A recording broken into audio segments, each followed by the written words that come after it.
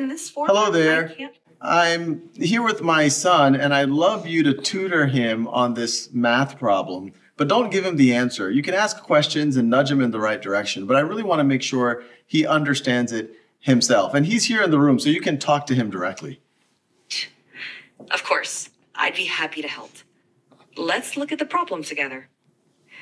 Can you first identify which sides of the triangle are the opposite, adjacent, and hypotenuse relative to angle alpha?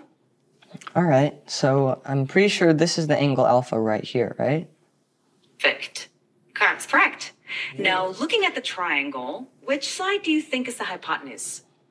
Really, Remember the hypotenuse? I'm not totally sure. I think it might be this one, but I really am not sure. This side AC.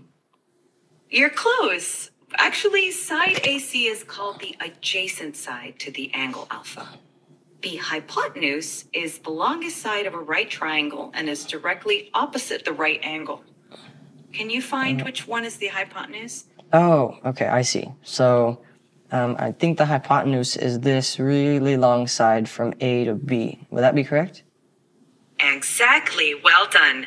Now that you've identified the hypotenuse, can you identify which side is the opposite side to angle alpha?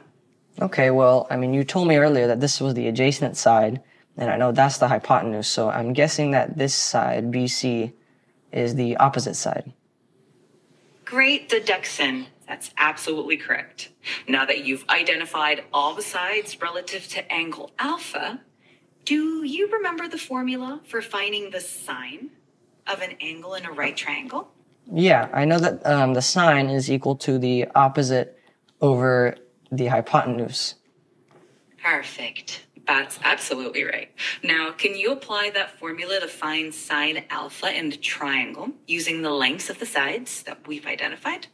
Okay, so, I mean, you told me that 7, this side BC, is the opposite side.